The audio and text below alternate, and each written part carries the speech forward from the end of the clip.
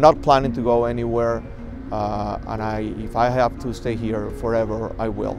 We don't need to wait for more people losing their kids, so we have more people fighting for this.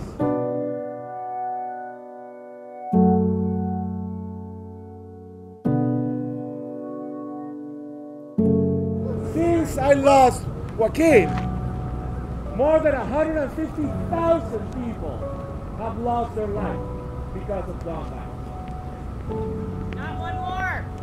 Not one more. Woo! Not one more. Not one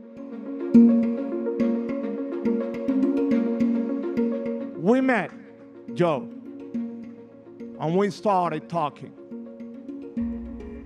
And he told us to find purpose in life.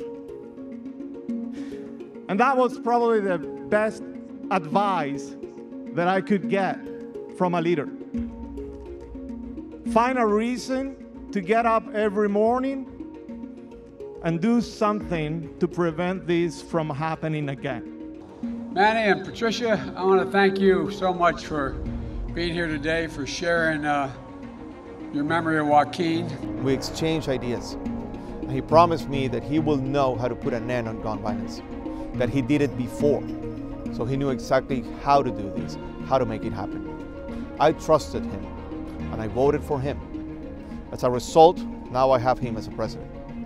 Now I'm here holding him accountable, because all those promises, in some way, haven't turned into reality.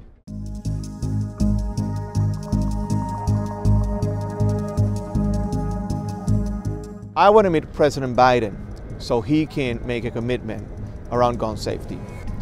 I also want him to address his commitment, the urgency to fight gun violence during the State of the Union, because that will send a strong message to the whole society and believe that we can have other options and finally put an end on this.